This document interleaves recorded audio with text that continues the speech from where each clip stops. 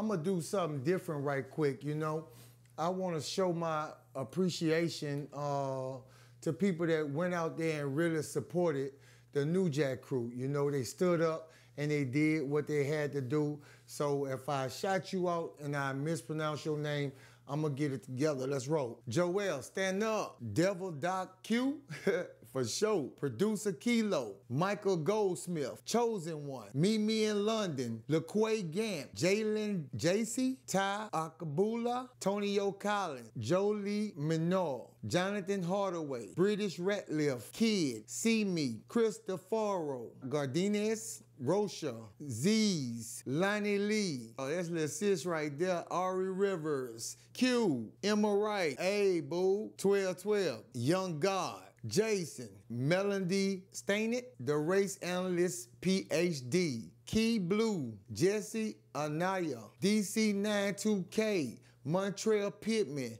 Shay Shantae, Dominique South H2O wife. He really fast. Key to the City TV, Shamika Smith, Antoine Artist, LeBret Change, Dr. Ashley H. PhD, Pamela Russell, Pat Watson, Lisa Artutasi, April Collier, Heather A, Bama Built, Yolanda S, Dre Kendricks, Kevin Thomas, Love Over Hate, for sure, Immaculate Crown, Crip 1C, Trey McGrew, Auntie Fabian David, all right, Cheeky, Travis Nichols, Henry Rich, It's Miss Ray Ray, Jarvin Murphy Payne, Stacy 201133, Move Style, Daniela Wright, Carlita Kimball, Dan Jones, Fat Boy Slim, 81 Trade. I appreciate you guys for joining the membership. Now, I know everybody can't join the membership, and we're a New Jack family, and we pitch in and we help out. So a lot of guys been contacting me saying they want to buy they fellow members, you know, that can't afford a membership. Now, that's what I call a family. New Jack Crew, stand up. We're going to start this story from the part where the judge told me I was being held without a bond. Because, you know, at that time, I had just came from Earl K. Long's hospital to the prison infirmary in the East Baton Rouge Parish Prison.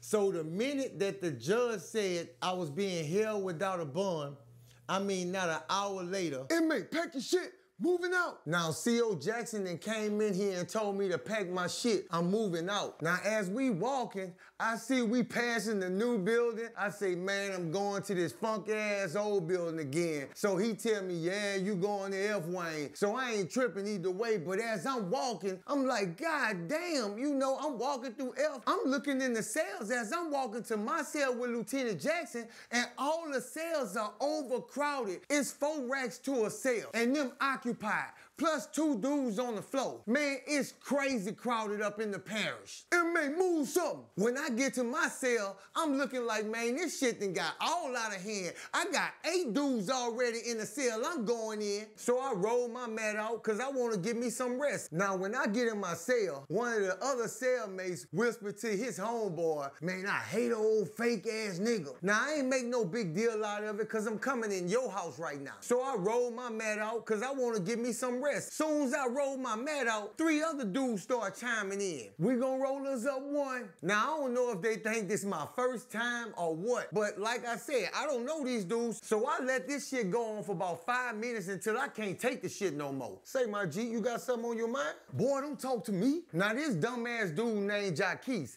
I can still remember these dudes' names like it was yesterday. Jaquise, Rambo, Gerald, Dusty, Hakeem, Ludo, Devin, and Carl. And it seems like Jaquise is the ringleader. Now, me and Jaquise having back and forth words, then Hakeem yell out, say, Jaquise, go ahead and flush that boy. Now, with him being on there instigating shit, this shit just done turned up a notch. Now, the conversation started going between Jaquise and Hakeem. They talking like I ain't even in the room no more. King, I knocked that boy out. Boy, you talking that shit. Bring your whole ass back here and let me show you something. Now, this time, I'm just getting in the parish. I ain't even got a pair of tennis shoes to put on my feet to fight. I'm so pissed off. I don't give a fuck. So I head to the back. I'm at the back just waiting on Jacquees to get back here. And I hear them bucking him up. Man, you got this. Just go straight in and hurt that boy. Now, when they get back there, you got Dusty on my left, Gerald on my right. You got Hakeem behind me and Jacquees in front of me. Now, I ain't stupid. I know it's a real possibility I can get rolled out right now. Now, they kind of bag up a little bit and me and Jacquees move up to go in the mix. Come on. Bam. Yeah.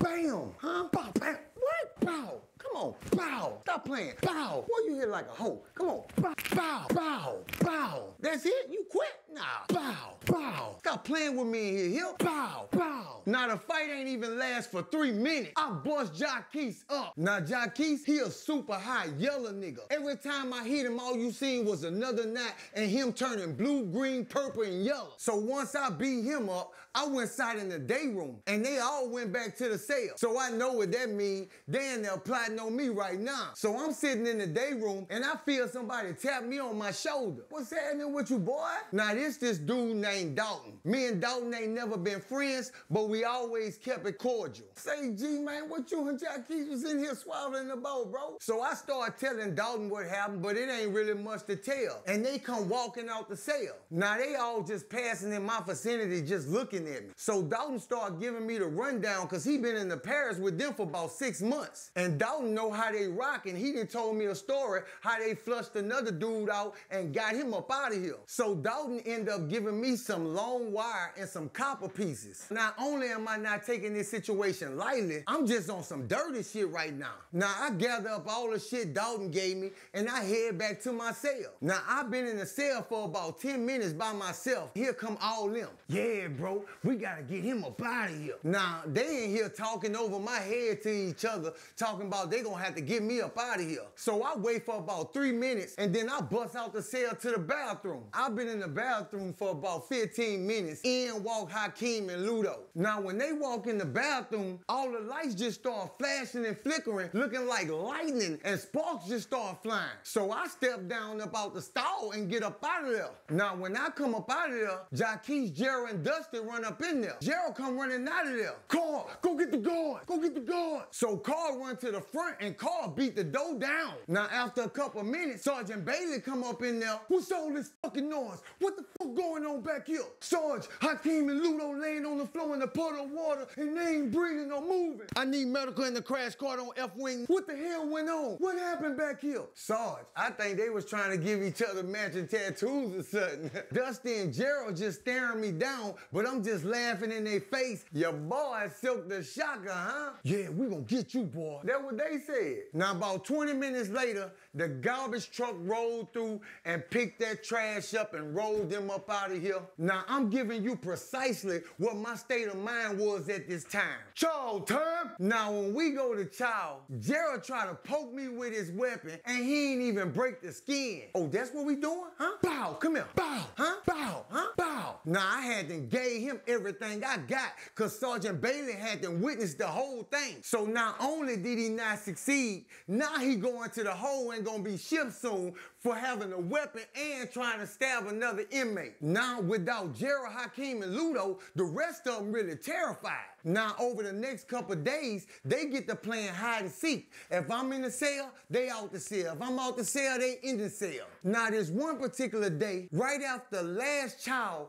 I kept saying all day something seemed strange. Now after not being able to put my finger on it for a while, I go to the cell and lay down. Now I got a bottom rack. Face down, inmate, don't move. Now all out the blue, the warden, Sergeant Bailey, and Lieutenant Jackson bust in the cell and told me to get face down and don't move. What's going on, warden? Well, what's going on is I got some information that you planning to escape. Huh? Well, if there's nothing to worry about, get cuffed up and let them bring you on out the cell while we search it real good. Now, they done cuffed me up and I'm outside the cell and they in the cell searching and you can't look inside the cell, you have to look the other way. Now, all of a sudden, I hear the warden say, read that motherfucker his rights and take him to the hole. What's going on? You know just what the going on. So I guess that weapon that's under your rack that you've been picking through the fucking wall with ain't your weapon. Warden, I don't own no weapon. Get him the fuck out of here. These dirty motherfuckers had to sop me up. So they take me to the hole. And I mean, I stayed in the hole for about 3 weeks. Now at this time, I've been in the hole so long, I don't even know what the day is. Now what I do remember is like 2 o'clock one morning, I hear a bunch of chains rattling and sound like a bunch of guards running down towards me. On your feet, inmate! The door popped open and they rushed in, pinning me down and cuffing me up. I don't know what the hell going on. Then they dragged me out the cell, still halfway asleep. I don't know what's going on, and we just walking and they just pushing me.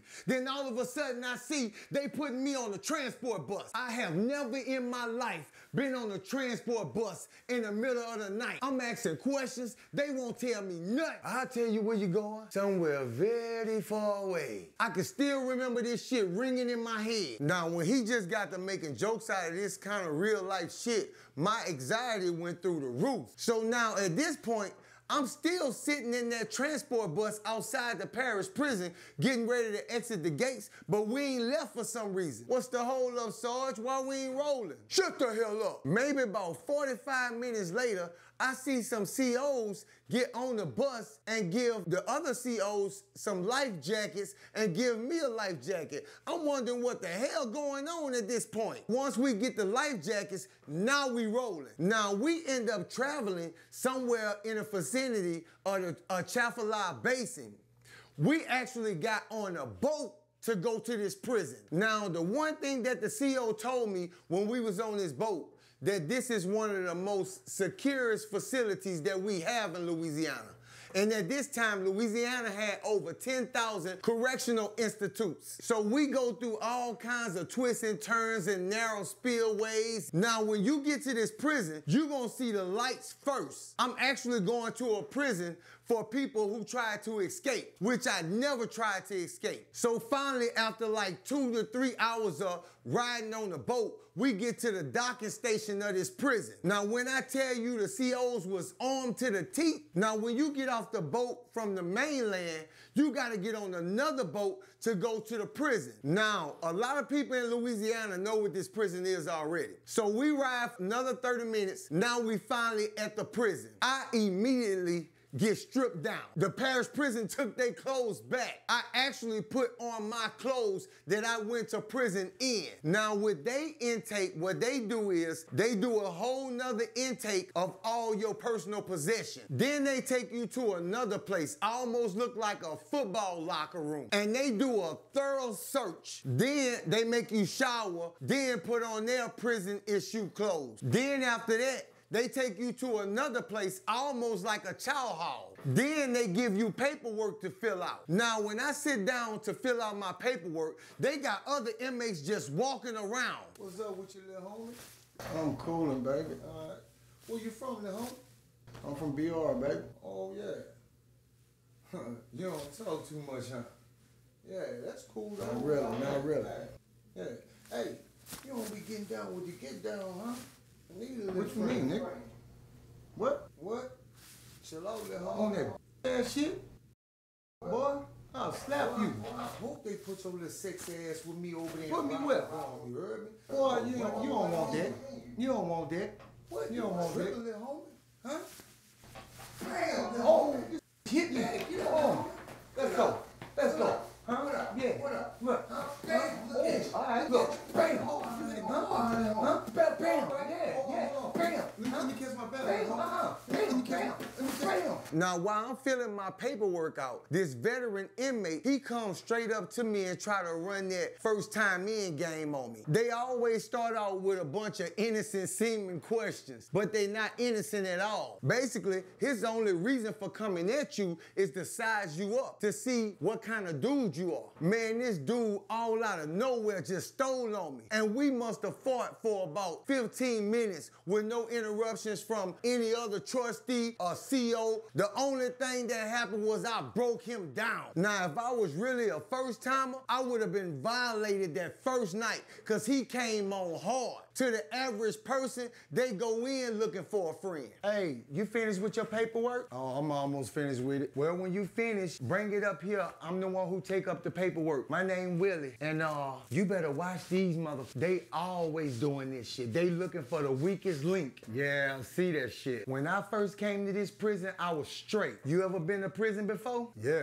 I did a lot of time. Well, good. Then you already know. Depend on yourself. Don't look at these guards for nothing, because they don't help nobody around here. If you can't survive on your own, it's over with for you. Word to the wise. If you see a guy named Strawberry come at you, go the whole other way. Don't believe a word come out his mouth. Yeah, I appreciate that. Good looking out. Be careful. If you want to figure out how anything work around here, you can holler at me. Now, that shit right there is also gamed by the queens, because they worse than the straight dudes. They play all kind of mind games with you, because a lot of dudes underestimate these queens and think they can't fight. So I finished with my paperwork, turned it in, and then a prison orderly, which is an inmate, showed me to my dorm, and I went to Trap Fox. Now, every dorm at this prison is named just like the military. Trap Fox, Bravo, Delta, Maverick. Now, the dorms at this prison is set up completely different. Only 4 dorms. Inside each one of these dorms has 14 rooms, and each room contains 10 inmates. Now, the doors to the rooms are never locked. You could travel freely through dorms, not just your dorm. You're obligated to work 2 days out the week and do army drills every single day. They wake you up at 4:45 and you march and do army drills and hum songs. I'm about to tell you what my mama said. Wake up early and get out of the bed. I got the world at the heel of my feet. If a man don't work, then a man don't eat. Left fleet, right fleet, march on march. My path is brightly lit cause I carry the torch. I achieve every mission cause I will not abort. Sound off. Now when I get to my dorm, I was shocked by how clean it was. But sometimes the cleanest looking things is the dirtiest things. So now my bunk is bunk 180 and they got me almost all the way to the back. Now this is another prison that believe in the fishing expedition, but they weird in the way they do things. This shit blew my mind. I won't kiss his neck. I won't suck them titties. Well, we gonna take turns then. And when I tell you it ain't 1 or 2 people saying this, they saying it all together. 50 people say, I won't kiss your neck. 50 people say, I won't suck them titties. And then everybody say, we gonna take turns then at the same exact time. The shit sounds scary. Now, my first day here, I didn't even hear the fishing expedition because when I got here, all the inmates was already outside march. After I filled all that paperwork out, it took me about 2 hours to reach the back. So that put me right at 4:30. Now, since everybody was in the field marching and the dorm was clear, I decided to go put all my stuff away and go take a shower. Now, when I'm getting out the shower, all the inmates coming back in and I'm just looking around. Man, they got a lot of this activity going on, and plus these dudes is big as hell. Now, as these dudes start flooding in from every which way, I'm looking for the CO, but I don't see no CO. These dudes moving by themselves. Now, I'm at my rack putting on my clothes. What's your name? What prison you came from? Hey, my name Kenny, Sweet Kenny. What you need all that privacy for? What you hiding? Kenny, my man. Listen, I don't have no problems with your lifestyle. I just don't go that way. Now, if you don't mind, I'd rather get back to doing what I'm doing. Shit, you better ask around about Kenny. Whatever Kenny want, Kenny get. Kenny, I'ma ask you one more time, politely. Can I get back to doing what I was doing and I don't want nobody in my section that close to me? So now me and Kenny having words going backwards and forward. And it's getting heated and loud. Now at this time, Willie walk up. Now what's going on over here? I was over here trying to ask Kenny nicely to leave my section, but I ain't gonna ask too many more times. Kenny, girl, you better get your ass on away from here. I just seen this man whoop box ass. So Willie ended up stepping in and intervening. That's what helped de-escalate that situation, cause I was about to break on Kenny because he was violating my personal space and he would not go continue back to what he was doing. And his room is way on the other side. Now I finally get back